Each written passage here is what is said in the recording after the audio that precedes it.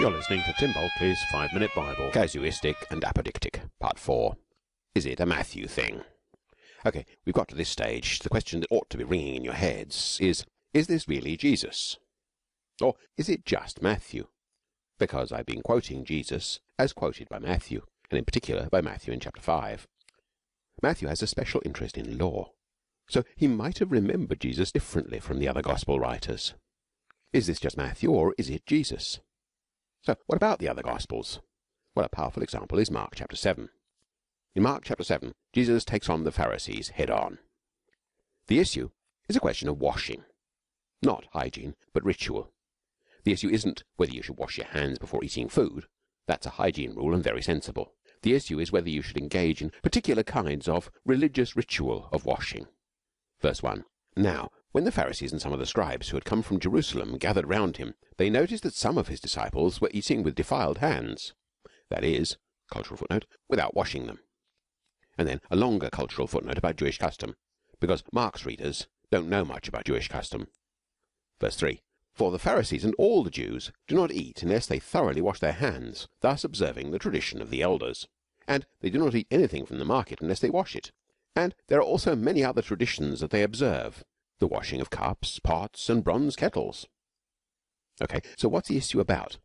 Is the issue really about washing? Well, yes. The Pharisees and the scribes asked him, verse 5, why do your disciples not live according to the tradition of the elders, but eat with defiled hands? So Jesus quotes scripture. First, Isaiah. He said to them, verse 6, Isaiah prophesied rightly about you hypocrites, as it is written, this people honours me with their lips, but their hearts are far from me. In vain do they worship me, teaching human precepts as doctrines. You abandon the commandment of God and hold to human tradition. And Jesus' quote from Isaiah, though done from memory, is pretty close. In Isaiah it reads like this. Isaiah chapter 29, verse 13.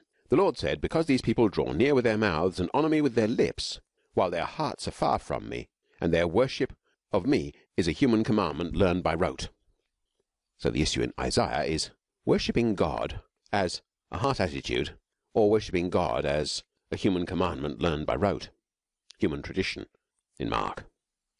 The issue is human rules, learned and spoken, versus heart obedience. Or, put it another way, casuistic rules versus apodictic goals.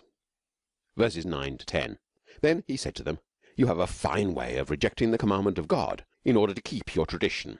For Moses said, honour your father and your mother, and whoever speaks evil of father or mother must surely die. So Jesus quotes the Old Testament law. First Exodus 20, verse 12, and then chapter 21, verse 17, or Leviticus chapter 20, verse 9. Both of those say much the same thing. And he quotes Old Testament law not to apply the rule, that's the Pharisee approach, the casuistic approach, but to demand that they head toward the goal. Goals and rules. Rules versus goals. Rule. Do not speak badly about your parents. Maybe even only do not curse your parents. So you can measure obedience quite neatly. Does the person speak badly about their parents? Or does the person curse their parents? And you can be quite sure the Pharisees didn't do either of those things. But the goal of the rule, the apodictic command behind the casuistic law, at least in the formulation in Leviticus and in Exodus 21, is honour your father and mother, the way it's expressed in the Ten Commandments. The application of all this? Well, the Pharisees are engaging in a smart legal trick, casuistry. But you say that if anyone tells father or mother, whatever support you might have had from me is korban, and korban means an offering to God, then you no longer permit doing anything for father or mother. Mark 7, verses 11 and 12. But this smart legal trick is condemned by Jesus. Verse 13. Thus making void the word of God through your tradition that you have handed on. And you do many things like this. You see, even by attempting to apply the letter of the law, that is, do not speak badly of your father or mother, by restricting the law, by taking the apodictic command, honour your father and mother, and interpreting it in light of a casuistic rule, do not speak badly about father or mother, the Pharisees managed to restrict the law and limit it, and make it obeyable. It's the reverse of the approach of putting a hedge round it, and both approaches work quite nicely for making laws obeyable. But Jesus goes back to the apodictic command, honour your father and mother, and says the way in which you do all this breaks that command. It goes in the opposite direction to the goal that's set before you. And as such, it's disobedience to God, even as you try to remain faithful to the letter of his law. It's not about rules, it's about goals.